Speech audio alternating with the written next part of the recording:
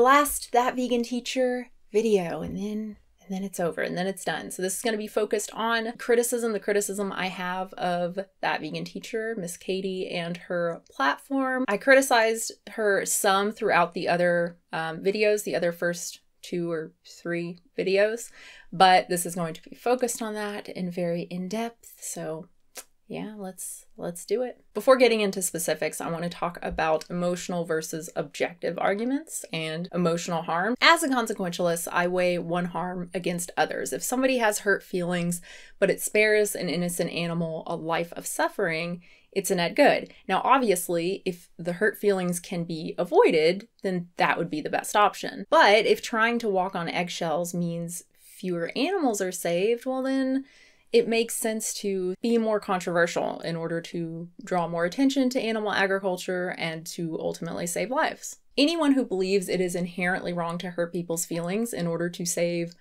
billions of animals from excruciating suffering just because they're not human is speciesist, and I think really needs to examine their biases before criticizing vegans for being offensive. On the other hand, if you feel that vegan teacher, she's doing more damage basically than good, yeah, I would probably guess the same. I can't prove it. I can point to evidence strongly suggesting that her overall persona is less effective than a more compassionate, understanding, less dogmatic one, but I can't at all prove that her overall approach is a net negative. Only that I strongly feel that it is, which it's not very useful. It is important for vegans to be able to stand up and say, I'm vegan, I disagree with that, and obviously there's a lot of that in this case, which is good. You know, I think it shows that we're not so tribalistic that we can't criticize other people because they're vegan, right? I don't think that's good to just, well, they're vegan, so I'm not going to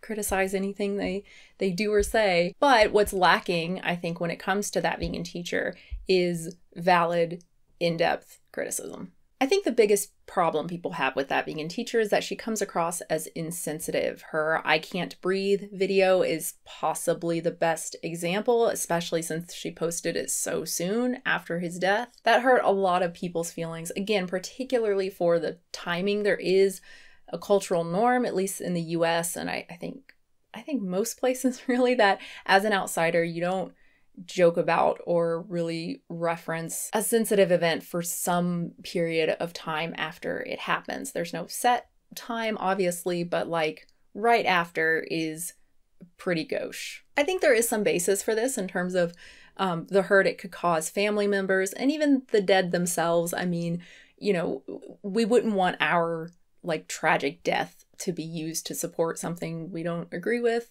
right? Whether or not you believe people should be offended by the song or anything like it, I don't think that people who are offended, I don't think those feelings can just be dismissed. Now, my objective criticism of all this is that she doesn't seem to care that she's hurting people's feelings, like not at all. And this actually isn't surprising given her sort of ethical framework. She's not a consequentialist, at least not consistently. She's a fan of deontological ethics. She's a fan of people like Gary Francione. I've talked about Francione before. She confirmed this. If y'all remember from the iNabber video, my suspicion about her animal products in her body comment. She's not really vegan, because if she thinks it's okay for her boyfriend, who she's gonna kiss, to put his saliva with dead animals into her body, that it had some sort of deontological basis. To be fair, it could also be a more like Francione, dogmatic, just humans don't eat animal parts, consequence, context, doesn't matter, we just don't, period. She confirms that in her response. Yes, I was referring more to Gary Francione type thing. It was a philosophical kind of thing. So in her worldview, things are either valuable and right, no value at all, or negative value and wrong. There are not any gradations. In deontology, a wrong cannot be justified by a right, so there is no accountability for complex actions. So to be consistent with that view, she has to believe that hurt feelings are of no moral consequence at all. Otherwise, she could not advocate for veganism at the cost of hurting somebody's feelings, since ends cannot justify the means. Within that deontological context, and assuming that she's like consistent and has thought about this at all, trying to convince people to go vegan is the only thing of value here. It doesn't matter how many people's feelings get hurt, even if no one actually goes vegan. Conveniently, even the consequence of turning people off of veganism doesn't factor in for a deontologist either. The blame of that lies solely on the person who is put off. It's only on them for eating meat and violating their duty not to. The meta-ethics she supports literally leaves her no way to course correct. There's no reason to course correct, right? She's promoting veganism. She's doing everything she needs to do. While I can't agree to disagree with someone who has really thought about the consequences of their form of activism and whose intuitions tell them they're probably doing more good than harm, even if those intuitions are different from my own, with that vegan teacher, I can't. Her only metric of like moral success is views. As long as she's getting views, as long as she's getting people's attention, that's good. She's obviously not willing to evaluate potential problems and to take responsibility for missteps. It's pretty reckless. Time to change your religion like you change your underwear. Change your religion, show God that you really care. Or change your ethical framework like you change your underwear. Underwear. Her faith in deontological ethics is no excuse. Unfortunately, insensitivity and reckless activism isn't all that vegan teacher is guilty of. I criticize people for throwing around the word racist, like with the George Floyd song. It's insensitive, but it's not racist. This is different. For fun, I went to your profile and noticed that you have dark skin. Maybe you call yourself black. Do you know what I did when George Floyd died?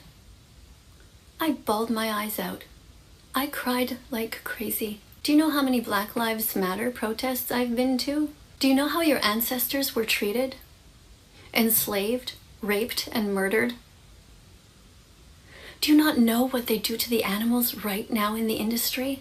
She didn't just see a person she had a disagreement with. She saw a black person she had a disagreement with, and she treated him differently for it. She brought his race into the discussion and used it against him. It doesn't matter if he was on the right side or the wrong side of the argument. I don't even know what the argument was. You don't need to use racism as like leverage in your argument. It shouldn't even be an option. It's not a useful tool, and I think it pretty like uncontroversially causes a lot of harm. Just to be clear, talking about race isn't racist. If he had started the discussion as a black man who has ancestors were slaves, who were slaves, something like that, then that would have been fine. What makes the action racist here is the different treatment and the presumption to bring his race into it. The systemic inability for people of color to escape prejudice based on their race in conversations that should be totally unrelated is a serious issue, and she's perpetuating that. I mentioned this separately from her like general insensitivity and reckless activism because one, racism stands aside as like uniquely bad, I think, and two, in a deontological framework, racism is usually a non-starter. It's one of those things that's pretty much universally evil across ethical frameworks, right? Like, I don't think accidentally doing something racist is a smoking gun for her being a racist, but if she does it just unapologetically, that's about as close as you can get. So Miss Katie, if you are watching that, please apologize. If you do like one thing from this video, just apologize to that man, apologize to anyone who had to watch the video, and apologize to your viewers, I think, for modeling that sort of behavior and making it seem like that is an okay thing to do. It's really not. And the reason that I use that tactic is because I was following a group called DXE, Direct Action Everywhere. And from the research, that's what they recommend, is that we have to disrupt society. Disrupt society to get them to think about what's going on. So I'm not sure if she's being inconsistent here and actually does care about outcomes, or if she's just like repeating Direct Action Everywhere talking points for those who do care about outcomes. But what she's claiming is just DXE propaganda. There is no such research. She may have some like anecdotes, personal anecdotes that lead her to believe it, but that's not research. DXE makes arguments that reference some research, often within fields with only very tenuous connections to anything relevant to animal liberation. The only really credible points they make are with respect to nonviolence, which is a credit to them versus some other groups, and civil disobedience when it comes to confronting unjust laws, right? Open rescue, where activists break laws protective of animal agriculture openly and challenge authorities to arrest them so they can be challenged in court. That is good. But none of that has anything to do with what that vegan teacher is doing. DXE has arms that do important work, like people collecting undercover footage and, again, challenging these laws in court, but also very dubious practices I've talked about before. Even when they're virtually free, there's not evidence of cost efficacy for controversial publicity stunts like this because there's no real research on the impact. It's undeniable that some DXE actions get a lot of attention. If it's a question of how loud you're shouting, that makes some sense, but only if you don't care about reception of the message. Okay, so this is from a video she made, in part responding to me. So follow Unnatural Vegan, follow Freelee the Banana Girl. I never thought I would hear my name recommended right alongside Freelee's. Is it the end times? So yeah, this one is obvious for anyone who is familiar with Freelee. Recommending someone like that who espouses terrible diet information is bad. Nobody dies from being vegan. They might die if they're not eating properly, but they're not going to die from vegan food. So she said this in response to veganism killing people, and that's true, but it would be good if she really considered her own words here. People do die from not eating well, vegan or not. Not all vegan diets are healthy. A diet that is extremely low in essential fatty acid, in various vitamins and minerals, because it is so overly restrictive, unless you like overeat, then you can meet your needs if you eat 1,000 extra calories. This is essentially what Freelee recommends as the best vegan diet for everybody. This is particularly troubling in terms of that vegan teacher and Freelee as well, because they're both reaching like a younger, mostly teen demographic. If an adult eats inadequately for a few months, even a few years, the results probably won't be that dramatic. But a child, a growing teen or a preteen, that can have serious, irreversible health effects. If she is going to be so set on approaching this teen demographic, then she needs to be ultra careful about the nutrition advice she recommends and the people she recommends. Freelee is an ethical vegan. I don't question that at all. And I'm sure, that's why that vegan teacher is recommending her. But being an ethical vegan doesn't mean it's safe to recommend her, right? It doesn't mean she is ethical in other aspects of her life.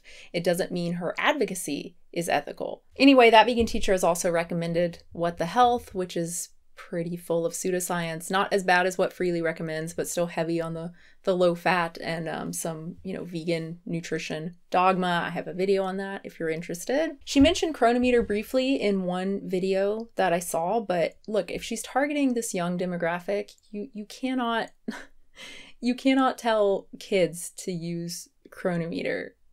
They're kids. They often think they're invincible. They will live on Coke and Pringles. They are not responsible enough to track their nutrition on their own. I'm generalizing. Obviously, there are some very, very smart, very wise beyond their years children who will, but most will not. They're not going to be able to track their nutrition, and their parents don't know dick about vegan nutrition. They're not going to be able to help them. But regardless, even if that vegan teacher hadn't recommended Freelee or some of this other shady sort of diet vegan nutrition sources, I think she's still being reckless by not talking about vegan nutrition and not recommending good sources, veganhealth.org, the veganrd.com. You cannot target children and say, go vegan, go vegan, go vegan, without explaining how to go vegan and how to do that healthfully and successfully. I mean, you shouldn't do it with adults either, but particularly with teenagers. If you don't care about the kids, she's pretty misanthropic, so I don't know. But if she doesn't, then think about the animals. The animals need these kids to stick to the diet. If they don't stick to it and go on to talk about how dangerous it was and how sick it made them. But again, she doesn't care about consequences, so none of this matters, I guess. So that vegan teacher has claimed repeatedly that not just veganism, but animal rights activism is the moral baseline. I believe this is the first time I'd ever heard that, actually. It's pretty absurd. It's pretty perplexing. I couldn't find anywhere her explaining this or trying to justify this. The only place I've found it is from Direct Action Everywhere. So I'm guessing that's where she got it from, so I will just go straight to DXE and see what they have to say about it. Suppose you come across a mob of people beating a child with a stick. Join us, they say, it's fun. The first response to the mob is, everyone else is doing it, so I might as well too. And who knows, maybe they're right that it's fun. This is the unthinking reaction that most people give to the brutal violence raging against animals. While we often condemn them for this choice, moreover, it's important to note that most people don't make a real choice. They never say to themselves, between torturing and slaughtering billions of gentle baby animals or not torturing and killing, I choose torture. As with other historical participants in atrocity, they simply accept the way things are. They are products of the system to which they were born. So that last part was like halfway pragmatic. Hopefully that vegan teacher will take it to heart and like stop calling meat-eating parents horrible. And encourage the class to watch these so that they could learn how horrible people their parents are for paying into these cycles of violence. I get that this is like a skit, but she says similar things when not in character, like saying being vegetarian is terrible. And by the way, being vegetarian is terrible. I mean, it's not surprising to me. In my experience, misanthropic vegans tend to be pretty deontological in their reasoning and their advocacy. Why would they not be? Their worldview tends towards black and white, good and bad thinking. Vegans are good, non-vegans are bad. Anyway, back to DXC. The second response to the mob is, I'm not comfortable with beating a child. It's wrong, so I'm not going to join you. This is veganism, non-participation in a violent practice. And while it's certainly preferable to beating the child ourselves, it still falls far short of the moral baseline. Because where we have the power to take some action to help someone who is being abused, whether a human or non-human child, we have a duty to do so. Indeed, many jurisdictions make it a crime when we fail to act to assist a helpless person in need. In consequentialism, there are essentially better and worse choices, and they exist along a continuum. The obligation to make those choices depends on the harm prevented or the good done relative to the effort or risk, and this also exists along a continuum. There are ways to talk about who is better or worse, a better or worse person, and there are ways to identify a kind of tipping point between the two, which you could call a baseline, but it's not absolutist like this. It depends on context and circumstance. Absolute duties like this come from deontological thinking, and just because a jurisdiction makes something a crime doesn't mean it's unethical. Like, any judge is going to be pretty sensitive to circumstance. Any good judge. This is especially true when we have benefited in some way from the victim's abuse. For example, while ordinary citizens do not have a duty to intervene in or report violence, if someone joins and partakes in the benefits of such a criminal conspiracy, the law requires them to take action to stop that conspiracy. Yeah, because you committed a crime yourself. For example, suppose that you have been paid to be the getaway driver in an armed robbery. It's not enough to say, I won't participate after you've already been paid. After all, if you've benefited from the crime, you have a responsibility to stop it. No, that is just a heuristic the law uses. It's not morally relevant. Your moral responsibility to stop it is identical whether you benefited or not. It relies on two things. Again, the degree of harm you can prevent and the amount of difficulty or risk that you assume in doing so. And again, this all exists along a continuum, along with all the other actions that you might do. So in deontological terms, this is going to be very fun. There's something called a perfect and imperfect duty. Perfect duties are typically prohibitions, right? Don't lie, don't steal, don't kill. The deontological argument for veganism would be that veganism is also a perfect duty. It's something you always do because it's a practice of not doing something. It's a prohibition. Activism would be what's called an imperfect duty. Imperfect duties are things like helping people because you sometimes require help, but you don't have to do it all of the time. It's kind of like seeding a torrent. Is this too specific? Maybe. You seed a torrent because you need other people to seed to download, and if nobody seeded, there wouldn't be any torrents, right? It's about balancing what you need with what you provide. Linking that to vegan activism is incredibly unclear because the thing with imperfect duties is that they're vague and flexible. So, like, I benefited from being educated, but that doesn't mean I have an imperfect duty to become a math teacher and a history teacher and an arts teacher. Playing any one of numerous roles in society that feed into the whole satisfies the imperfect duty. So if you're arguing for veganism as a perfect duty because animals are people too, then you can't contradict that and make it its own category of imperfect duty. If we have a duty to help others, I'm saying duty way too much. If we have a duty to help others, that could be animal activism, but it could also be any number of other social justice causes, right? Going back to the teacher example. Nothing in that would imply an imperfect duty to animal activism specifically. It would just be one way of many ways to fulfill that imperfect duty. So using a deontological framework, vegan activism is not a moral baseline. That doesn't make sense. As beneficiaries of 10,000 plus years of human supremacy and of continuing violence against animals both in captivity and the wild, we are all in this position. We are beneficiaries of a violent conspiracy. Our homes, our gadgets, our streets, and yes, even our vegan food are products of violence against animals. And simply attempting to remove ourselves when we continue to benefit from this system of violence falls far short of our moral duty. So yes, participation in violence is shameful and unethical, but so too is inaction in the face of violence.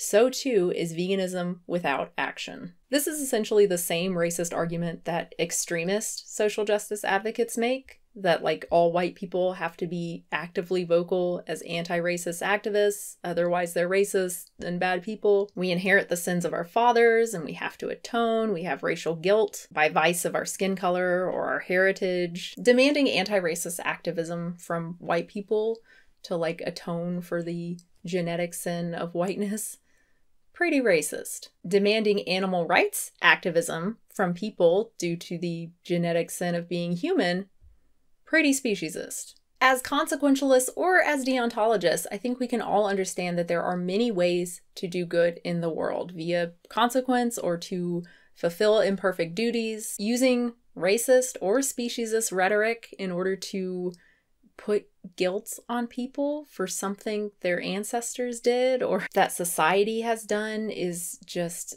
it's just so wrong. So no, being a vegan animal rights activist is not the moral baseline. Being vegan is not the moral baseline either. Like we can all always do better. And just as an aside, again, like maybe we can stop denigrating vegetarians. We're all on this road together. We're all making mistakes. We're all moral monsters. So, you know, let's be nice. Reach out a hand instead of a stick. I meant like hit them with a stick, but I guess maybe a stick could be useful depending on the context. The deontologists don't care about context, so the stick is either good or it's bad. Damn it. I'm going to watch the next 2 videos that you post, and hopefully you're not going to be mean or call me cringy. I would prefer you avoid that word. And to think that's what she was worried about. That's what she was worried about me saying. No, you know, it's just, this is like the least important or worrying thing about her. It's just humor. Some people find the stuff she does actually funny. Some people find me funny. I'm not funny. I'm cringy. I'm sure there are people who consider me pure cringe and cannot even like look at my face. That's just humans. We're all cringy and weird, except for like Idris Elba. Is he the one exception? I don't know why I chose him, because he's beautiful.